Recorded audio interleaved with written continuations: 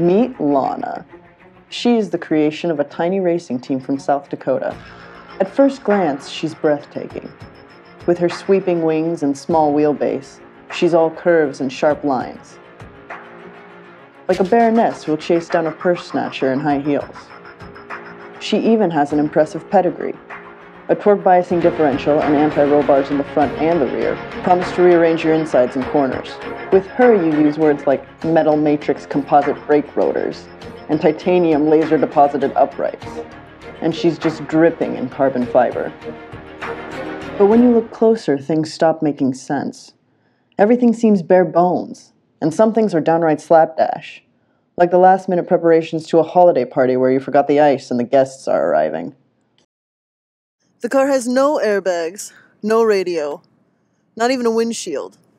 In fact, the only thing that makes it recognizable as a car is the fact that it's got 4 wheels and a seat.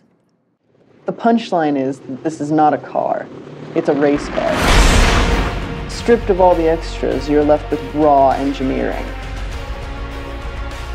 Free from the constraints of reality, this car exists for a single pure purpose.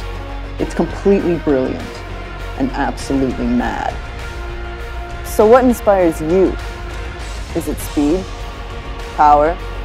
That thrilling free feeling of feeling freewheeling? What fascinates you? Is it a challenge? Competition? The real question is, what drives you?